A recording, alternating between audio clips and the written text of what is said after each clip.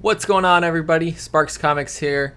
We've got another Sparks Notes comic review from our indie comics talk that Caroline Comics and I did. So this one is going to be for The Nice House on the Lake #1. This one is from the DC Black Label. This is written by James Tynion IV, Alvaro Martinez Bueno on the art, Jordie Bellaire on the colors for this one. And this is a comic that I think is one to not miss out on. We're going to talk about more of that and why we think that. So stay tuned for that. First of all, go ahead, if you haven't already, like the video. Drop a comment below. Let us know if you picked this up and if you were really enjoying this one. And then subscribe to the channel if you haven't, and hit the notification bell so you'll know when we're dropping new videos on the channel.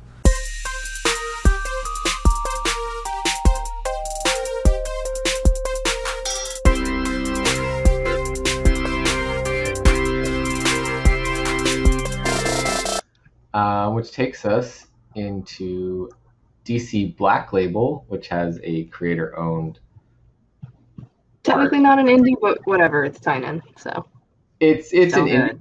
It is still, I believe, some of these DC Black Label things are creator-owned. So like this one is part of that, and it's part of his Tynion-verse. I think that's Sweet Tooth. At least Sweet Tooth Returns was DC Black Label. Probably the whole thing is then. Yeah, so so that would be creator owned then, and this did not disappoint at all. First of all, you learn this but you see these symbols; those mean something. Yeah, we'll move from this one through that to get through our 12 issues, each representing a certain character in the book. I like, you open it up and first of all, like, just it's about the apocalypse, I guess.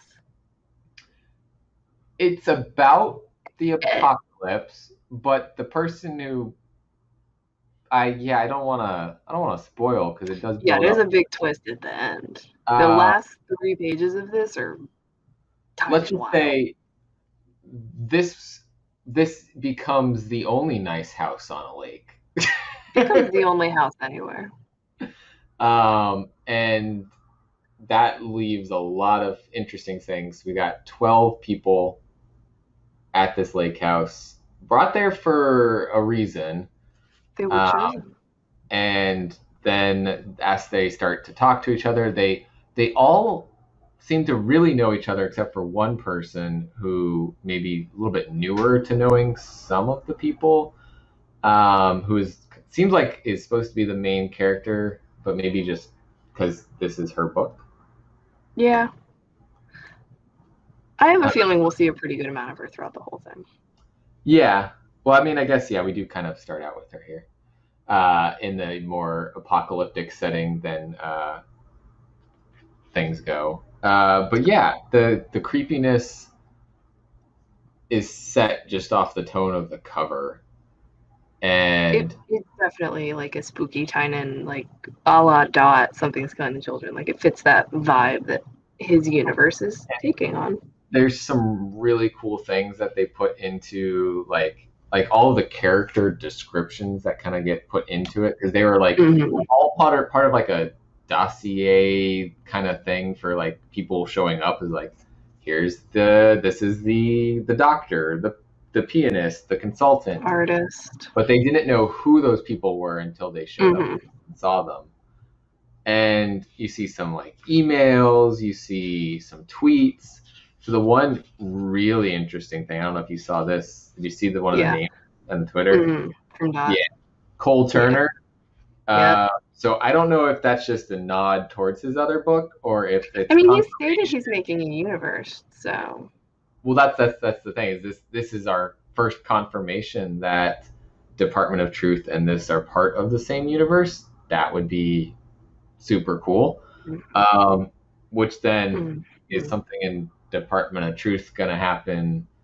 I'm also wondering, okay, so timeline wise, this versus Department of Truth. Yeah, where, how?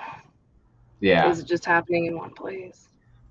Hey, there we go. We caught something that Jason missed this time. Trade these. We didn't trade these. Yeah, you caught the powers on Basilisk. We caught the symbols on this. So sharing the information. Yeah, definitely interested to see where this goes. I think with the set, like this is going to happen in 12 issues. I think he's got probably a good plan set out. He's a planner. Like there's no other way he's writing all these books. The real question is how soon until they start killing each other. That'll be interesting. Or him. Yeah, or the twist. No. So it's definitely, I can see them pitting against each other to figure, like, did somebody else know? Did somebody else cause this? Are we being drugged? How exactly are they all connected? Like, we know a little bit, like, oh, this person is from the high school cohort or the college cohort or the New York. Like, so he had them kind of labeled stuff like too. when they met him, where they met him, and when they were. Yeah. How long ago were they chosen to come to the house? Is all in there, and we got questions. They're going to get answered, hopefully, but definitely looking forward to where this goes. Hopefully, James, answer those questions. Not going. Yeah, it's worth it. I mean, it's up the first issue doesn't get you into like the horror until the very end, I think, but I think it's going to hit some of that with that post-apocalyptic setting more so into some of these future issues. Yeah, you always got to build the world a little bit first. It'll be 12 issues, I think, if they do it right. Whole year of comics. It'll be gone so quick you want more. Yeah. Yeah. Typical Tynion. Yeah. Thank you for watching our review of The Nice House on the Lake #1 from DC Black Label, written by James Tynion IV, art by Alvaro Martinez Bueno, and colors by Jordie Bellaire. We appreciate you guys for the support, for watching, for commenting, liking, subscribing to the channel. If you haven't done any of those yet and you made it this far in the video, go ahead and do that. Subscribe to the channel and hit the notification bell so you'll know when we're dropping new videos, new things for you guys to check out. As always, collect what you love, and we'll catch you guys next time.